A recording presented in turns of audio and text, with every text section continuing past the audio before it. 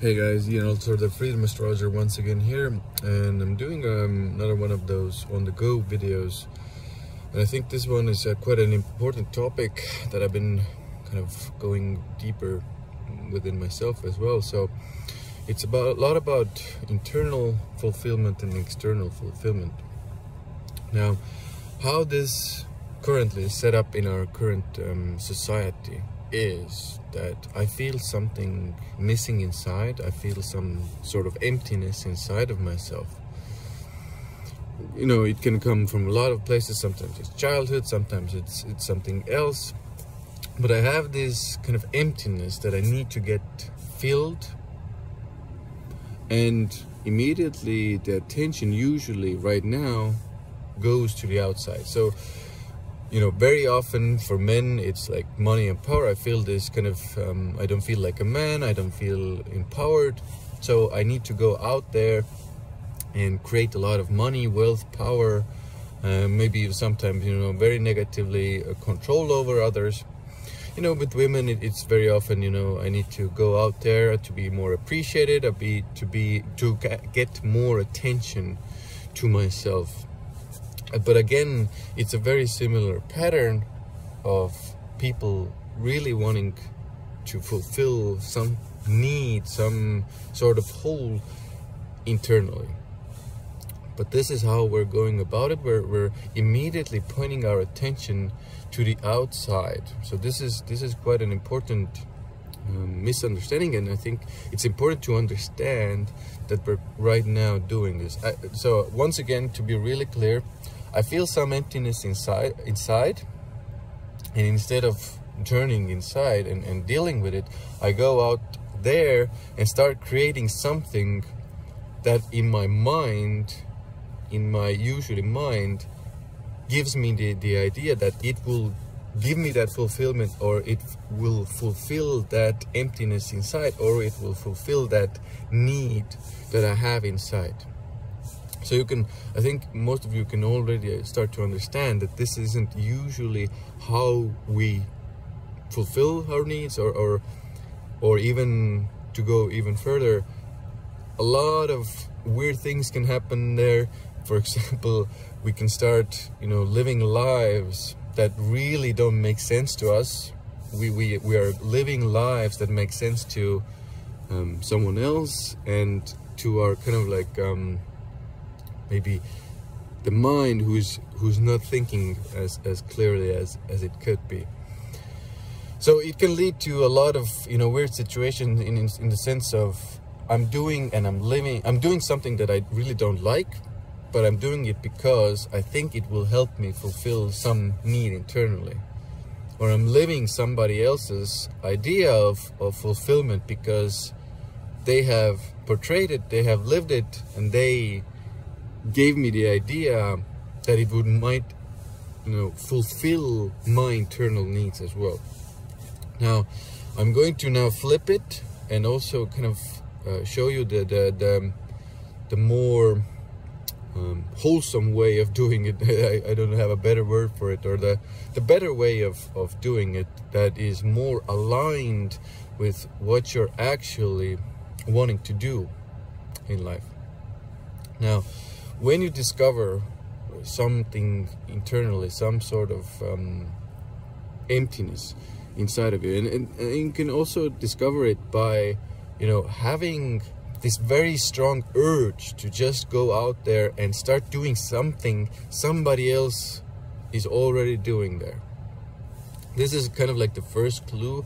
There's some urge that I need to get money, I need to get da-da-da-da-da. I'm not vilifying money or power. I'm just saying that sometimes these intense urges for those external things, possessions, power, positions in society, you know, high positions, some very often these urges are actually showing us the emptiness that is lying or still dormant inside, and we're already going there.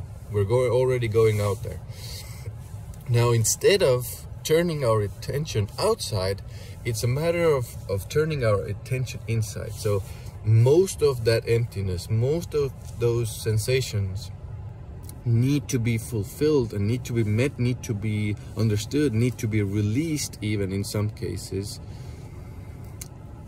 internally. So there are a lot of ways you can do it. Obviously meditation, you know, you're doing it yourself, you're going in, you're meeting those spaces yourself, so you're understanding what's there, you're giving yourself the actual presence, the fulfillment that you actually require. Now obviously, you know, a lot of times you need external help, you need even, you know, healers, you need energy healers to kind of help you see those spaces, see and clear those spaces. You need therapists, some deeper therapists who can, you know, work with energy as well, and they can see into those you know, cracks that are there, that are kind of leaking energy, and together you can also, you know, meet these spaces. And once you start meeting these spaces, and this is where the kind of like the magic starts happening, because once you meet those spaces, these very weird, strong urges start to actually turn into presence. And presence in the present moment, present in your body, not looking to get something outside, from the outside, not looking to fill some sort of emptiness. From those fulfilled places, you can actually start doing the things that you want to create. Now, this is a very, I think, the most important piece in this video. There's a huge difference when you create in the world from a space of, I need to do that in order to get myself full, or the other way is, I'm already full, I can now start creating things that I actually desire and come from that full space.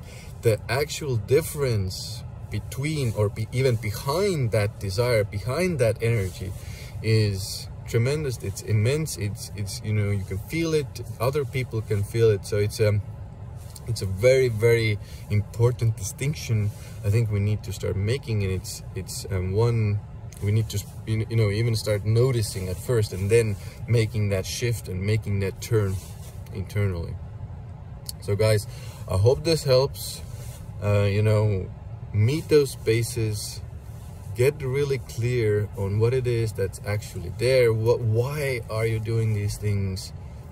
What are those cracks actually showing you? Release, heal, full, make them full in a way, and then the creation starts being, you know, it really starts from a different kind of space, a more deep, more whole space. It's more enjoyable. It's also even like you can feel you're more on your purpose, you're on your path. This is actually what this is all about as well. It's about being on your real path, not on somebody else's path, not doing something you think you should be doing. Thank you guys for listening, watching. Ian Altosaar, the Freedom Astrologer, out for now. See you again soon.